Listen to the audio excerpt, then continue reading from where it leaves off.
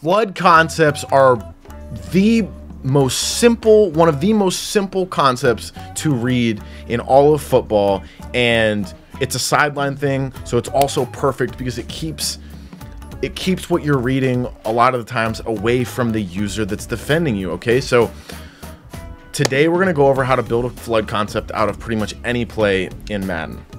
Now, obviously it'd be easy to do it with the corner route here, and that's what you would ideally do. And if you saw my corner route video, you saw our corner route video, I should say, that's a flood concept, and that's a very effective one. But just for the sake of today's video, we're going to do something weird. We're going to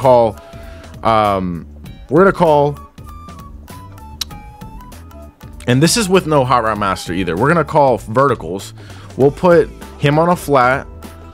We'll literally put Fant on a streak, and then we'll put Metcalf on a smart routed in route. That's a flood. You could do it the opposite way as well. That's a flood. Okay, so you're flooding that one side. All right, so and then you read it high low.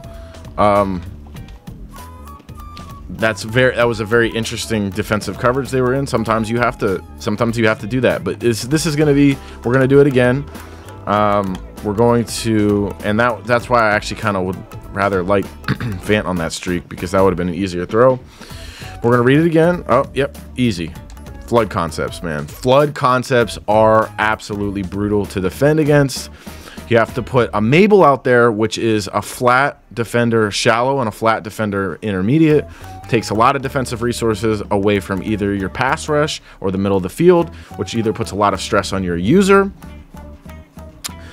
at the beginning of the play or at the end of the play. It puts way more stress on your user. So make sure you're implementing flood concepts today. Today's word that, if you've made it this far into the video, go ahead and comment down below to enter yourself into a giveaway at themaddenacademy.com. Go ahead and put the word concept. Okay, put the word concept in there, because we're going to switch it up a little bit. Flood would have been too easy. Put the word concept in the comments down below to enter yourself in a giveaway. That being said, guys, I'm getting up out of here. I'll see you in the next video. Head over to themaddenacademy.com, and I'll catch you in the next one, guys. Peace.